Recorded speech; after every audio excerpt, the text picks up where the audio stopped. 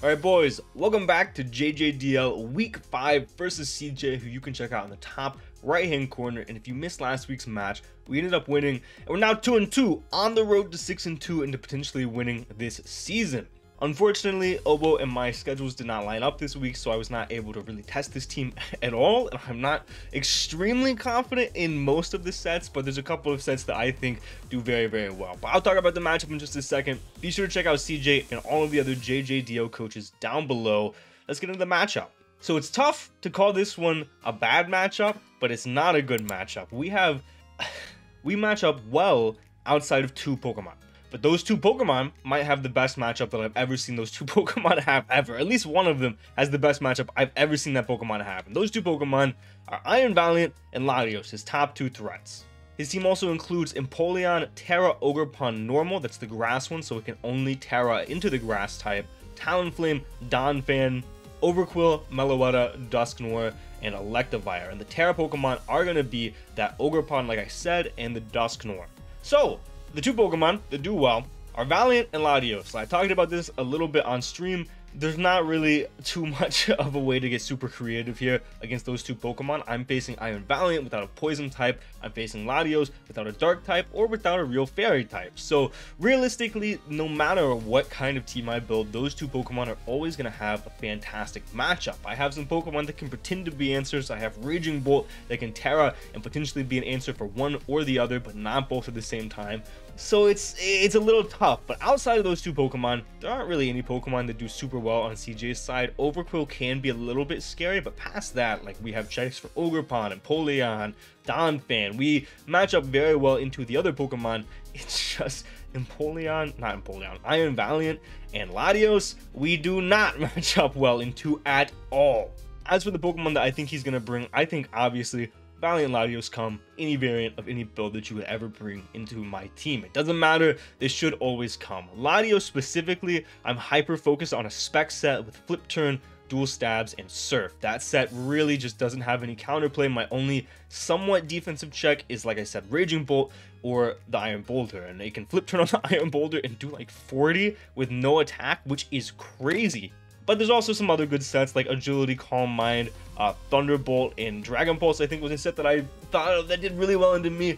It's tough. Like, he could bring a lot of different sets. They could all do very well. Luster Purge in general is very difficult for my team to deal with, and he can take advantage of that very well. And the only Pokemon I have faster to revenge him is going to be Iron Boulder. So it's like there's not really a good way around Latios, excuse me. In my opinion, this is the best Latios matchup I've ever seen.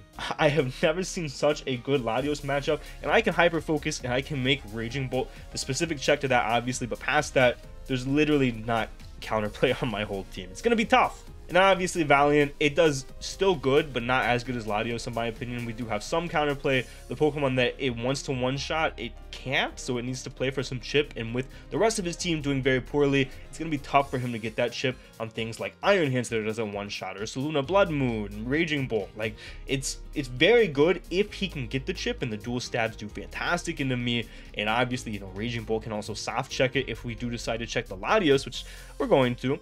But it's tough because he wants to get everything chipped, and it's hard to get everything chipped. But Latios, it doesn't matter. Like, that thing just puts me in a blender. Past that, it's tough to say what other 4 Pokemon he could bring.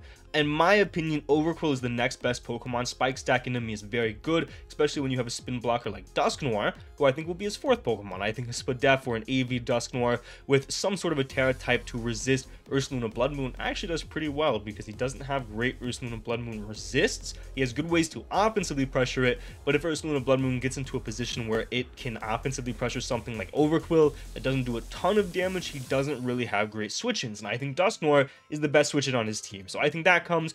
Don't really think Ogerpon regular comes because we have a Skarmory that checks it forever, but he could bring like a Spike set if he doesn't want to be Spikes on his Overqwil. Very possible. Outside of that, I think those 4 are guaranteed. The last 2 slots are pretty up in the air. I think Talonflame could make an appearance. Donphan could make an appearance to be a spinner. Obviously, we have pretty good hazard stack on our team, so we might want to keep that away. So Donphan makes sense. The only Pokemon that I think doesn't make sense is Electivire. I think it doesn't really come into this matchup. We have Raging Pull, Iron Hands, Ursaluna Blood Moon. Our top 3 Pokemon don't care about you. Rillaboom, Resist Electric. it's just, it doesn't make a ton of sense. The other 9 Pokemon do though, like Meloetta, also an AV set could make sense for Ursula and Blood Moon potentially. So, tough matchup. So how are we going to combat this? Good question. The first Pokemon that we're going to bring is the Pokemon that I think does the best in this matchup on our side of the field. The only Pokemon that I think does super well on our end, and it's going to be Raging Bolt. We're going to be Tera Fairy, and we're going to opt to be Calm Mind, and we're going to be Thunderclap, Thunderbolt, and Tera Blast. We don't really need Dragon Stab. We could have been, and I did debate on a more offensive set with something like Specs, because Draco's very free into our opponent, but I really like the Tera Fairy because it soft checks the Iron Valiant, it soft checks the Latios, so we can come in and it just, with its insane bulk, can revenge those Pokemon and obviously spam Tera Blast Fairy into those Pokemon, both of which being weak to Fairy. I think having a Fairy is very crucial in this matchup. It allows Latios to not spam Dracos, and obviously I'm not bringing Wigglytuff, so it feels like a telegraph Tera here. It feels like the most predictable Tera possible, but I also feel like it's a little bit necessary. Thunderclap gives us priority into something like the Valiant if we find out that maybe he's just simply for attacks, Thunderbolt for the Empoleon, and then Tera Blast is pretty unresisted by everything else. We live 2 Valiant booster special attack Moonblast once we are in our Tera form. We can live a +2 Spirit Break from the Valiant after Rocks if he is a physical variant, and then we went the rest into special attack Modest. This is going to be a soft win con, but also a soft check to Latios and Valiant. This Pokemon is very crucial and wants to do a lot of things in this matchup. And one reason that I'm a little bit worried that I didn't get to test this team is because I think it's probably going to get overwhelmed, to be completely honest with you. I think Raging Bolt is so crucial in so many different aspects of this game. I really am afraid that it's going to get overwhelmed and try to do too many things at once. And if that is what it is, then I guess I saw it coming and I should have brought a different set. But I do think that this Calm Mind has potential to win the game in the late game. Our next Pokemon is going to be Shoulder Day, the big carry of the season so far. We're going to be Assault Vest. It's a little bit weird, and it still doesn't really check Latios as well as you'd want it to, but it's my only resemblance of a Latios check on the team. We're going to be Mighty Cleave, Zen Headbutt, Close Combat, and Mega Horn. We kind of need all 4 moves, so AV was pretty just set in stone in my opinion on this set. We could have been Booster Speed, but I like this set a little bit better to have any resemblance of a Latios check to try to switch in. Obviously, he can Flip Turn on us and Surf on us for free. I'm trying my best, man. Mighty Cleave's Unresisted, Zen Headbutt to Oko the Valiant, Close Combat for the Empoleon, and the Mega Horn to try to Oko the Latios. It'll have to be after Rocks, though. We're an extremely fast and Swift variant of Iron Boulder. This lets us outspeed the Iron Valiant. We can live 2 Specs Latios Shadow Balls, and then we went the rest into attack. This Pokemon is just here to try to pretend to be a Latios check to prevent maybe a Sword Power sweep if that is a set that he wants to go with. Ultimately, I did decide that was a little scary, like Agility, Calm Mind, Stored Power last move was very scary. So, I mean, this could potentially stop that. He could also just simply be last slot Surf. So, I don't know. There's not too much Latios counterplay I have. I think this is the best that I have. It can revenge it, at least if he's not Dragon Dance or Agility with Mega Horns, so I like it being the hard switch in, I guess. We do have to be careful of flip turns, though. Our next Pokemon, Skarmory. Skarmory is here for the Ogerpon, for the Overquill. It can also potentially check the Valiant, depending on what kind of set he ends up bringing, or at least take a hit from that Pokemon. We're going to be Rocky Helmet. This is to help with a potential U-turning Ogerpon, potential crunch on the Overquill. It just spreads a little bit more damage that I enjoy, and I didn't really think that we needed another item here besides maybe Boots. Or Roost for Longevity, or Rocks, because I like Rocks a little bit more here because it punishes some form of a Latios switch in, gets him in range. Round of Rocks allows him to be in range of Mega Horn from Iron Boulder guaranteed. I thought that was a pretty useful calc, so we went with Stealth Rocks over Spikes. It's also highly possible he's a Life Orb Latios, so limiting those switch-ins as much as possible with the Rocks are going to be crucial. Or Brave Bird plus Body Press, because that covers pretty much the whole team. I thought Brave Bird was pretty important to hit not only the Iron Valiant super effective, but also the Ogerpon. Our defensive spread allows us to live 2 Specs Latios Dracos. That's the first Draco into the second Draco drop, I think. Unless he gets the absolute max roll both times with 2 Latios Dracos if he is Specs, and then we went the rest into physical defense. Obviously, it helps with the Overquill and the Ogerpon specifically.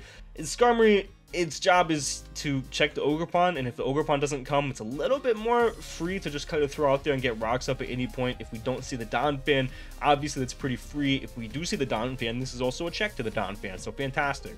Our next Pokemon is going to be AV Uncle Mike. We're going to be a weird set. We're fake out, what are we? Fake out, Drain Punch, Ice Punch, Heavy Slam for the Valiant. Ice Punch is really good into most of the team Latios, as well as Ogerpon, Drain Punch for stab, as well as recovery. And then fake out to spread damage on specifically Valiant and Latios, because they can get out of hand, man. And fake out can at least pressure them somewhat, put them in range of potential other roles from like the Iron Boulder or whatever the case may be.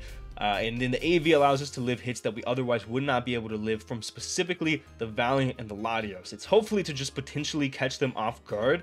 It's not the best set. I think there were a lot of good Uncle Mike sets. This is ultimately what I landed on just because I'm so weak to Latios and I am Valiant. I think that we can maybe, I don't know, man, not great. It's not great, but we can take 2 Moonblasts from that Iron Valiant. We can KO in return with Heavy Slam, so I do think it is worth it.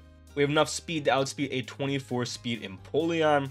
We can Oko the Valiant with Heavy Slam with our investment, and then we went the remaining 12 into defense. I do think there were a lot of really good Uncle Mike sets. I think this Pokemon also does very well into the matchup, and I think AV to catch the Latios or the Valiant off guard was very much so worth it, especially because we take 2 Iron Valiant Moonblast non-boosted. I think that's fantastic. I think Uncle Mike is crucial for us to win this game.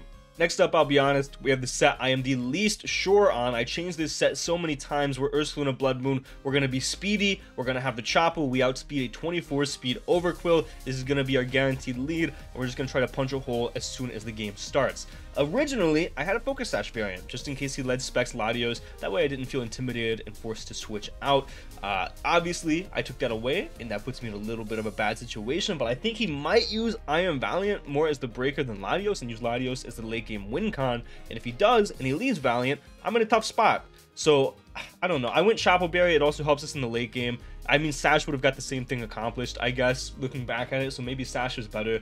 But Chapel Berry gives me some more late game potential. So we're leading this Pokemon specifically to catch the Overquill, because we actually lead very poorly into the Overquill unless we lead this Pokemon. We're Moonlight, we're Calm Mind, we're Blood Moon, we're Earth Power. Earth Power hits Impo in Overquill. Blood Moon hits everything else. Calm Mind can actually get a little bit out of hand for our opponent. Again, I debated between like a Yawn 3 attack set with Focus Sash lead or this set. I landed on this set because it does very well mid-game if it doesn't die off lead. Very possible it doesn't do what I want it to do and it dies off lead. But again, here to counter the Overquill, not very confident in it. We're like very much so not a set that I would typically love to run, but we'll see if it works. And then lastly, we're bringing Frostlass. I don't know. Our last slot was like very bad. There was not one of our last 4 Pokemon that did good. Wigglytuff can't take 2 hits from the Latios. And I looked at a competitive Wigglytuff with White Herb. That way, if we get the Luster Purge drop, we get the White Herb, we're back to neutral Spadaf, take a hit, and we're +2 special attack. We still don't do damage, so I scrapped that. Rillaboom did very poorly. It also made the Ogerpon stronger, so if he did decide to bring it and our Skarmory got chipped at any point in the game, we could potentially lose to the Ogerpon. And obviously there's a Talonflame too, so Rillaboom just had overall a very poor matchup. What else do we even have? What's our other Pokemon? Oh, Blastoise. Blastoise was considered. I did consider like potentially a Shell Smash Blastoise, but the fact that Ogerpon always gets the Embody aspect speed, not fun. Not fun. It messed up. I think it outspat us. Let me just verify. Huh, it didn't. I mean, he had a lot of special checks. We didn't do as much damage as I wanted to. At +2 to things like Empoleon and things like we needed, what, 5 attacks? We needed Surf, Ice Beam, or Sphere, Shell Smash. That could have done good, I guess, but I valued this Frostlass a little bit more. It gives us Shard potential for Latios, which is huge in my opinion, because it could be potentially, like I said, late game sweeper. It also gives us more priority into the Iron Valiant that will hit it pretty well. We have spikes whenever we have Stealth Rock on Skarmory, so we can potentially stack if we don't see, of course, the Donphan. And even if we do see the Donphan, like spinning is going to be a little tough for him between Frostlass and Skarmory. And then Ice plus Ghost coverage was pretty hard for our opponent to switch into. That's going to be the team. This is the least confident team that I've had all season. I'm not very confident in the matchup, but we're going to try our best, boys. Ultimately, the game plan is just kind of outbulk him and catch things off guard. It's not the best game plan. I'm not super confident. I think we could potentially run into a lot of problems with Latios. This is going to have to be one of those games where I just play very well because the build is not quite there. So hopefully I'm in the game, man. Get the head in the game, move on to 3-2, and move forward in this season. Thank you guys so much for watching. I really do appreciate it. Be sure to leave a like if you have not already. And thank you guys so much for watching. And for now, guys, this has been John Jr. signing off.